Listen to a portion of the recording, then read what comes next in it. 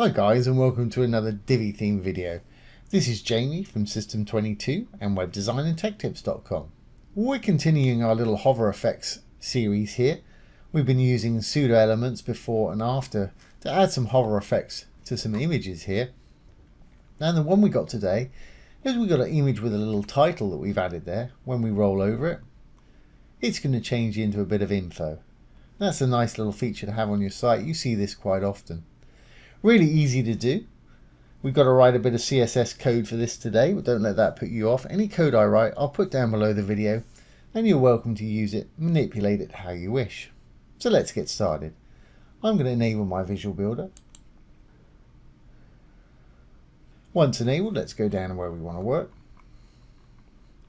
And I'll just add a new one next to this. I'm going to hit the little dark button to add a new module. I'm going to roll down. I just want an image module for this today. Divi comes as standard with all these light grey modules, plenty enough to build just about any site. I'm going to use the image module today. There we go. And let's add an image. And let's add that one. Okay, so there we've got our image. If you want to, you can add a link right there. Or you can open in a Lightbox. Anybody who doesn't know, Lightbox is when you click on it, it's going to pop in and open up a large version of the actual image itself. Don't need a background or a label. Let's go over to our design now. There's nothing I'm really going to do here. Over on here you can add overlays, alignment, sizing, spacing, borders, box shadow, etc. So let's go start writing some CSS and get our title up. So let's go over to our advanced custom CSS right here. And we're going to start in the before. We've got a pseudo class here of before, then we've got the main element, and then we've got an after. And the title is going to be in the before, and when we hover over, we're going to use the after to change it into the content itself. So let's start here, and remember this CSS will be down below the video. You don't have to copy it in real time if you don't want to. So it's content, colon, and then open and close some inverted commas and put in what you want your content to say. I'm using capital letters for this. I'm going to say sunrise, or whatever you want to say, purple lake. We'll put a semicolon after that. Now it's actually up there. We want to put it in the middle here, so we've got to position it absolutely. So we're going to say position absolute. And where do we actually want it? Well, in the middle. So let's say top 50%, left 50%, and then we'll offset it a bit with a transform translate. So we'll say top 50%, left 50%. As you can see, or as you can't see, we need to adjust it. So A, it's up front, and B right in the middle. So let's get it up front first. We'll add a fairly large Z index. So let's say Z index, say 99. And it's there. I don't know if you can see that or not. It is actually right there. Now we put the Z index in. What a Z index does, pulls things forward or backwards. So say if this image had a Z index of 4 and the content here had a Z index of 3, you wouldn't see the content because it would be behind the higher number of the Z index of the image, which is 4. If you changed it to 5, it would be on top. Great. So let's make sure it's precisely in the middle. So we'll do some transform. And then we want to say translate. We'll open some round brackets.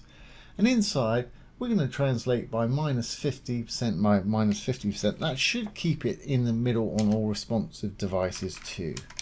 50%, comma, and -50% again.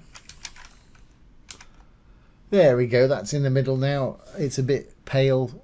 Let's make it so we can see it a lot better. Put a semicolon there. We'll just say color white, which is hex of FFF. There we go. You can see that better.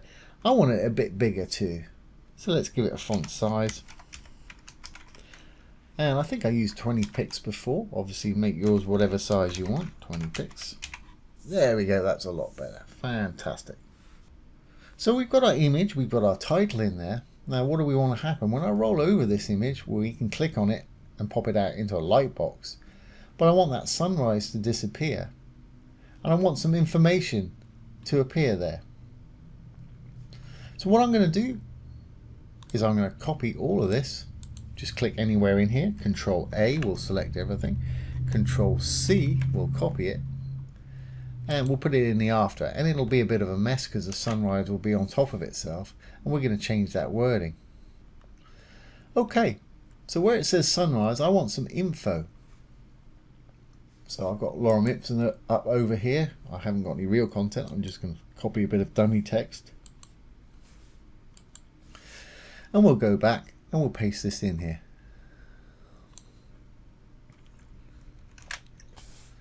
And it's a mess because it's all sort of over the top of each other there, which is fine. We'll fix all this in a minute. But we don't actually want to see this until we hover over it. So let's say opacity 0, which will hide it.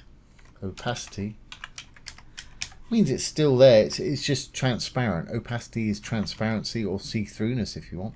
So if I put opacity 0, that disappears. We're just left with our title.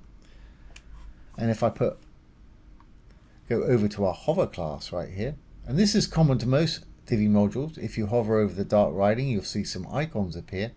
If there's an arrow there, you can set a hover state and a desktop state. Desktop is when your mouse is not on it. We want opacity 0 so we can't see it. When we hover over it, I'm going to say opacity 1 so we can see it. And opacity goes from 0 to 1. And you can increment up in decimals 0.1, 0.2 for different states of transparency. As you can see, it's back there on the hover state. Now while we're doing hover states, let's go up to the before. When we're hovering over it, we don't want to see this at all. So we'll hit the little arrow again. Hover state. For this one, I'm going to say opacity 0. Which will make it completely invisible when we hover on it. Great. So we're left with our little mess right here, which is our little hover stuff right here. Okay, everything's okay right there. Font size I'm going to take down 16 pixels. Remember, this is for our hover state. So I'm going to bring it back just for a minute so we can see it by putting that opacity to 1. I've taken the font down a little bit, 16 pixels. And let's give it some line height. You see this little white line there. It's because all the letters are on top of each other. They have no height. So let's say line height. And let's make that about 18 pixels. There we go. And we've got it right there. Width wise, I want it to kind of spread to about 80% of our width here. So let's give it a width. I'll put that right under our line height here. I'll say width 80%, semicolon, and that spread that out nicely. I want it to be in the middle, and we want to give it a background when it comes in. So let's give it a background. I'm just going to put in blue.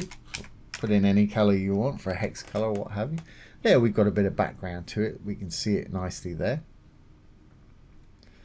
Now let's give it a bit of padding to spread it out a little bit. So I'm going to go down one more. I'm going to say padding.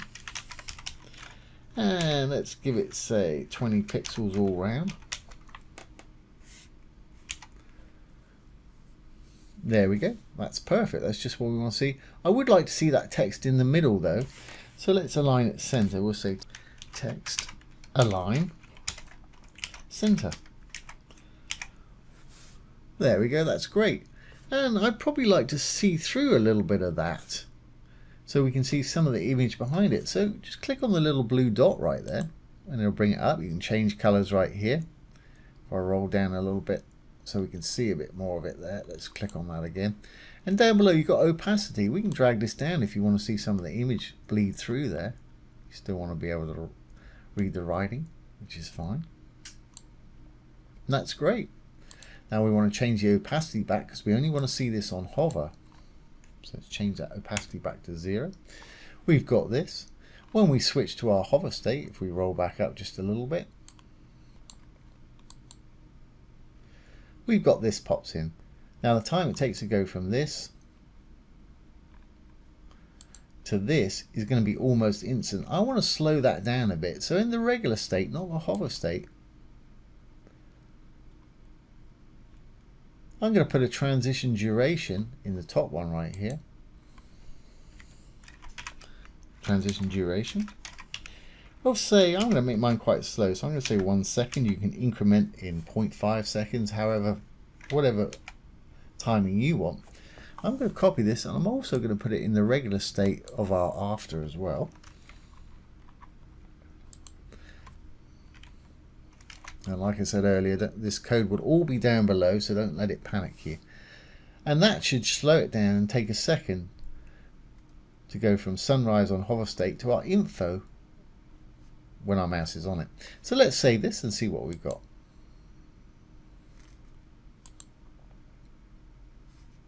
Save the page changes. Exit the visual builder. Roll on down. There's our little image.